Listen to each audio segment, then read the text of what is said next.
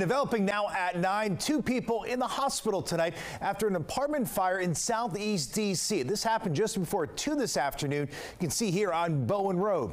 D.C. News Now's Daniel Hamburg joining us live tonight from the scene. And Daniel, a lot of people are without a home tonight.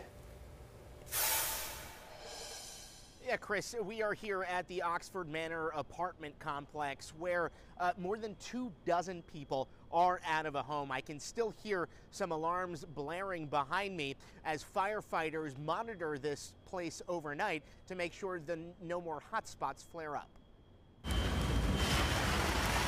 Video from DC Fire and EMS shows the massive plumes of smoke coming from 2 apartment buildings around 2 p.m. Andrina Adams was in her kitchen when she heard a commotion upstairs. Sound like, get out of my house.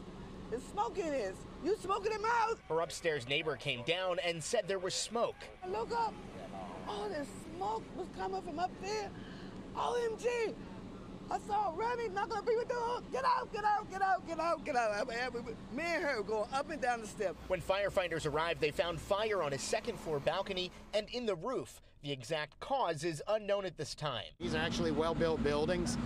It's still standing even though the roof is essentially burned off. And so this is what you see smoking is the building itself and the contents. It's pretty normal when you have a large fire. One person was rescued and taken to the hospital with non-life-threatening injuries. A firefighter was also taken to the hospital because of heat exhaustion and will be okay. Chief John Donnelly says working in the heat is extremely taxing. There's a saying that 15 minutes fighting a fire is like 8 hours of hard labor. With her parakeet named Tim, Adams is happy to have made it out unscathed. I guess I would have to find another place to live for the next couple of days.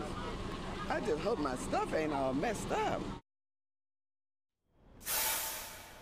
Now, nearly 30 apartments were affected. The Red Cross is on scene. They have several vans on the other side of this apartment building helping those affected with things like medication replacement, financial assistance, and of course connecting them to resources to help them in the near and long term. We're live in Southeast. Daniel Hamburg, DC News Now.